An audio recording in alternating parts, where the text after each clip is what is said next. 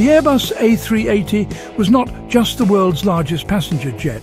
It was the first airliner with a digital nervous system built on Ethernet. Not the Wi-Fi kind, but a hardened aerospace version called AFDX. AFDX, Avionics Full-Duplex Switched Ethernet, is Ethernet re-engineered for flight safety. It is deterministic, meaning data packets always arrive within strict time limits. And it is redundant.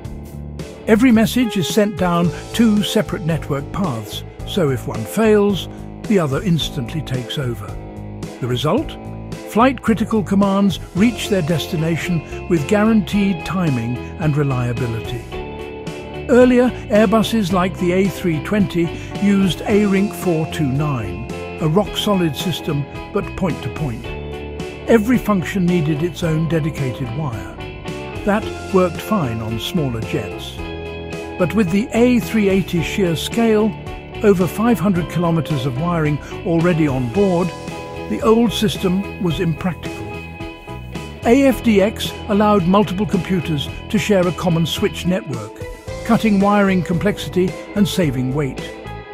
On the A380 and later the A350, AFDX became the backbone of the avionics network, carrying flight controls, monitoring data, and cabin systems.